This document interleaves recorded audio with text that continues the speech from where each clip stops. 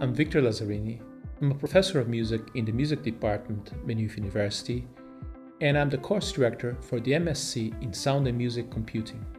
This program is about, as the name says, sound and music computing.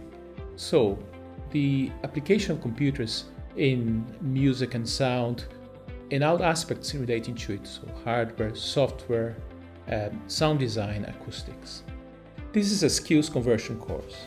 We take graduates from all disciplines and equip them with the skills necessary to work in the industry. First of all, we'll be studying acoustics, which is the foundation for all sound and music computing. We're also going to be studying programming for musical applications and then the development of software and hardware for all applications in sound and music computing. The course structure is divided in two main blocks.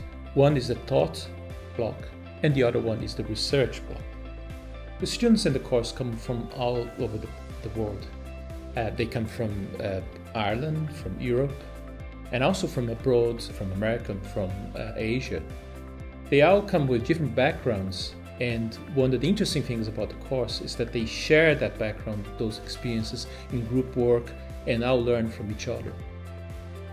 The Music Technology Laboratory at Maynooth University has excellent facilities.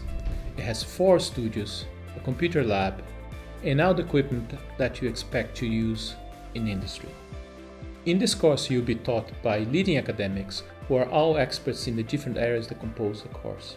This course is unique because it takes graduates from all disciplines and is the only course in sound and music computing at this level in Ireland.